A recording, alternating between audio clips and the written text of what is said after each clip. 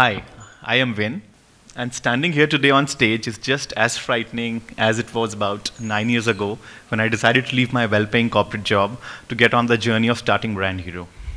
Back then, it was my passion and my dream. But if I look at this position today, how far I have come, but it also scares me of what lies ahead. But it is good scary. So I'm grateful for the support in my struggles to probably nurture and grow Brand Hero to what it is today. But leaving my then 7-year-old career to start something entirely new was not easy. It was a very uncertain and a very difficult decision to make, just like we are in uncertain times today. So I had to go back to my family. I had discussion with my dad and everyone to kind of help me out, of what are my options and how can I start something new. So just like when AI hit the industry a few years ago, there was a lot of excitement and nervousness all around. And we were actually excited and nervous at the same time. And we were nervous about, okay, what the revolution could mean for us, how the industry, what the future lies for us. So there are so many different things happening. I could do this, I could do that, we'll lose jobs and whatnot, especially in the design industry. So actually, I was filled with so much anxiety that it almost killed me. So like before, I went back to my dad and I had a conversation with him, which opened my eyes. So I was telling my dad about, that, hey, the AI systems are coming up and they're going to take away our job, they'll do things on their own, and what is possible, whether we'll be relevant or not as designers and whatnot. So he recollected his past and he told, okay, back in the 80s, 90s, when computers were very new. And so my dad is from the accounting background. So he said, especially bank tellers and accountants, they were really skeptical to use these systems. They felt computers are going to take away their jobs. And they really hated these systems. But we all know that computers really did not just make the work faster, but it also made them much more efficient. And AI is just here for that. Computer did cut a lot of jobs, though, back then. But the way it revolutionized the industry, the way it changed the whole working world, the way it led businesses to scale where it is, we are all aware of that. So it's really inspiring to see, okay, what does AI hold for us in future? Let us look at the basics of a computer. So it consists of 3 parts. An input, it does some processing, and it gives us an output. Despite having a huge array of data being in its formation, generative AI still has a very limited set of data set in its input bank. So AI can't beat us until it is the great Chitti robot. So until we have the Chitti robot at our disposal, we adapt and modify things to get the desired output. What I mean to say, when we're using systems like ChatGPT, when we're using systems like Framer, Midjourney, and Ubzerd, there's so many different tools out there coming. The default templates and responses that they give us is not something to our liking. We would like to go back, change it, and suit it to our needs. We have to go back to the input so that it processes something right and gets us the right output. And I have to make these modifications to make sure that I get something, I can make something bigger than my imagination, just like RCB winning an IPL. A far-fetched possibility, I know, yeah. But so UI UX is, so AI and UI UX is not just here to make things pretty, but also make things magical, just like this image. The whole story behind UI UX is actually there's so many things. The time is limited. I'll touch upon the user analytics part. What if, as UX designers, when we are expected to make designs, when we are making those screens, what is the underlying goal? There's a goal we are trying to serve, right? The maximum engagement, the most converting screens, and the designs which could probably hook the users to use it the most in the best possible way. What if there's a way for us to figure out, hey, this design we are going to be making is going to be really effective. It's going to be having all the aspects of a best converting design possible. And that's what businesses are hiring designers for, and they want these designs to perform. They want designs to convert.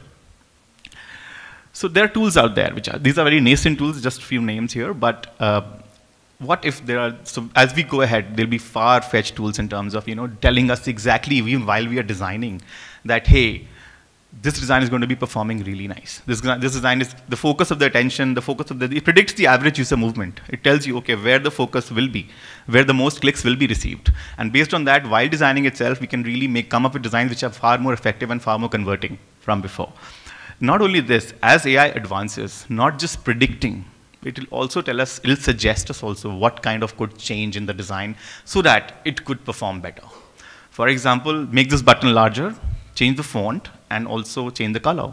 This could result in this button being clicked by 50% more, something like that. So it is also important to note how these systems have been in place for years, such as Spotify. A lot of us, we use this tool here. I'm sure a lot of us using Spotify here. Have you ever imagined how is it able to generate the hyper-personal playlist feature? So whenever you open the app, you get presented with a certain type of playlists for you, depending on what your needs are, how you listen to the music. So what it does is, so they have an ML system behind, which works. And this ML system is trying to gather data on your listening history, how you've been, what kind of songs are you listening to, what your profile history has been, what you have been, how you've been using the app in general. There are hundreds of such parameters. The principals at Spotify, they say that they're not making one app. They're making 500 million versions of the app. That's the number of users Spotify today has. And everybody gets presented with their own version of the app the moment they open the app every time. So it's like, thanks to personalization. This immense amount of personalization is only happening by the help of these systems, and these data is getting collected in the backend. So what they do is they internally have a matrix of sorts, where they try to place users depending on these parameters, okay, how they bucket. This is a very simplified indicator version of that kind of a matrix, where so after learning about their history and their song preferences, the system makes a persona of yours, and it tries to put you in one of these lists. So if you're listening to Kishore Kumar a lot more, or if you're listening to Rafi Sahab, so when you next time open the app, you get presented with something like Timeless Gold Classics or Old is Gold, something like that. Or if you're a more adventurous listener who's listening to songs from all the genres, it is taking from all the data. And the next time when you're entering, it's showing you something like Discover Weekly, which is a playlist which is having songs from all the genres. So the future, what it lies for us is not just these systems. When AI evolves, we'll see these systems being used widely by all the systems out there, by many more companies out there. And a whole new world can be explored by using AI to predict the user behavior and preferences. Just like Netflix, another example here. So precision of suggesting what to watch next is next level here. The algorithm, the company's famous algorithm to suggest what to watch, even the thumbnail it shows, okay, where you are most likely to click more, is predicted to save billions of dollars for the company already. And it is letting users, it shows the user what they really want to see. It shows what kind of, based on their history, based on their preferences, based on what they have done in the past, it tries to show where you are most likely to click and engage with the content.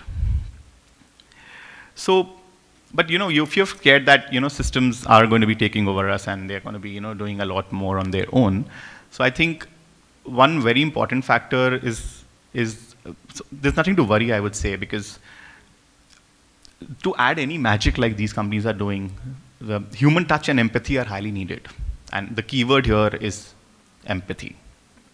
So systems are not, the AI can give you a response for your prompt, but it cannot have a response tailored to your exact needs. Just like we have taken on the good, scary moment of the past, AI is part of that journey. It's like a co-pilot helping you push the boundaries of what we can achieve. As we look at AI's incredible journey and its impact on industries and user experiences, let's pause to value the heart of innovation. AI's story isn't just about fancy tech and futuristic design ideas. It proves the human's ability to adapt, be curious, and push ahead. The world keeps changing and reminding us that change often comes with challenges, doubts, and bold steps. Like how we faced the exciting fear when we started something new, we are now at the edge of tomorrow, where AI and our creativity shapes new horizons. If this is the new era of UI UX, then it's definitely a game on. Thank you.